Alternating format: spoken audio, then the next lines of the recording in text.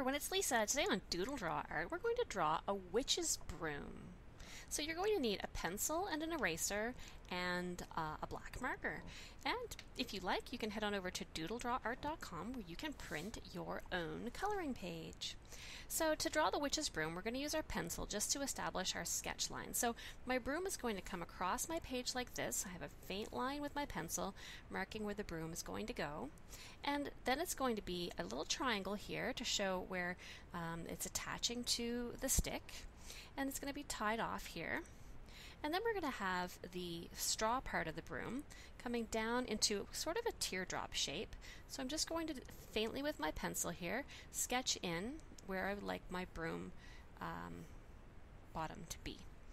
So that's essentially where it's going to be on my page, and now I can switch over to my Sharpie because I know exactly where everything's going to go.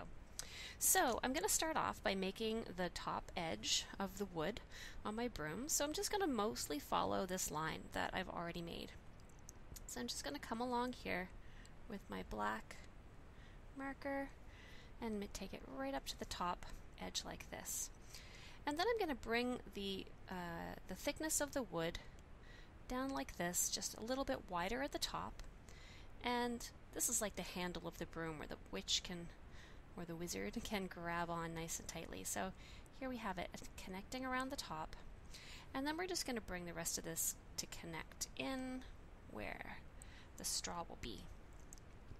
Alright, and next we're going to draw some straw down here. So starting in this triangle area, we're just going to draw some little wisps of straw. So these are just tight little V's that are going to show where the straw is on the broom and coming down like so.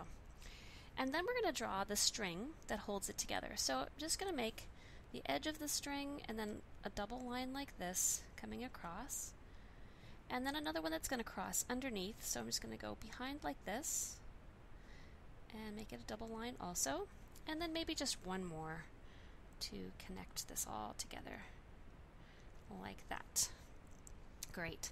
And now we can draw the straw at the bottom. And so for this part here, I'm just going to make a little bit of a messy piece that's sticking out, and then I'm going to curve down toward the back end, and I'm going to make some more messy pieces here. These are just little strokes in the straw of the broom. Then I'm going to come back up to the top. I'm going to start to make my way around here. I'm going to let this one just drag out a little bit. And then I'm going to come back in. Do it again. It's dragging out a little bit. I might come back in along that line and then down again and let it drag out, and then come back in, and then just finish this off with some wispy lines of straw for my broom. Now if you like, you can also add a few more texture lines through this part of the broom just to show all of the idea, not all of, but the idea of some hay in there. Now, it's up to you whether you want to increase the thickness of any of these outside lines. You may or may not want to just broaden up your lines. You could use your same ultrafine point marker, or you could move up to a thicker point. Entirely up to you how you want to do this.